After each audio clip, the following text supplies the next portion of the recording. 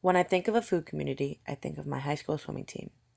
Although we were a community in many ways, food played a part in bringing us closer together.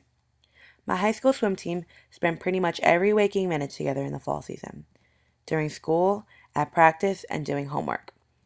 But never was there much downtime to really get to know each other, to bond, and learn each other's personalities, except for our pasta parties. A pasta party took place the night before every meet at a different member's house each time.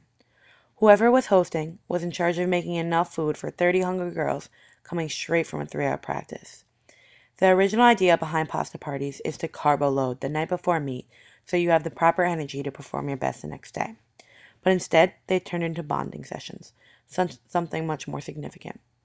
Behind the large amounts of Italian food, a team was brought much closer and became more of a family. Without this time together, I do not believe we could have become this kind of family we had created. The food that brought us together to feed our appetite also brought us much closer to each other.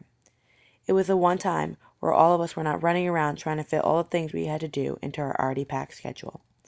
Even though we practiced every day together for 3 hours, that was a different kind of time.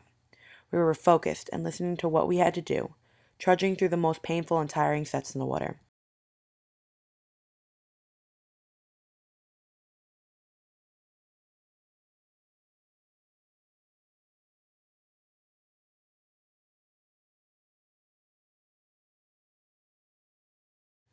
Coming up in between sets at the wall, only to exchange a few words and catch our breath before we dove back in for more. So keeping that in mind, our pasta parties were precious to us. We talked about each other's days, and countless inside jokes had been created around those dinners. We as a team looked forward to these dinners so we could again meet and share in good food with good people. I remember specifically a girl 1 year older than me always made this type of cookie bar for dessert that everyone loved. Now, this may be a little out there, but we referred to it as crack because it was so delicious that whenever she brought it out, it was devoured in no more than 30 seconds.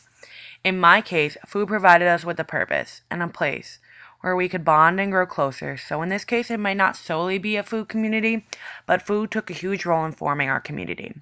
Without our pasta parties, we would not have been nearly as close. So as far as for our swim team, food played an important role in our bonding.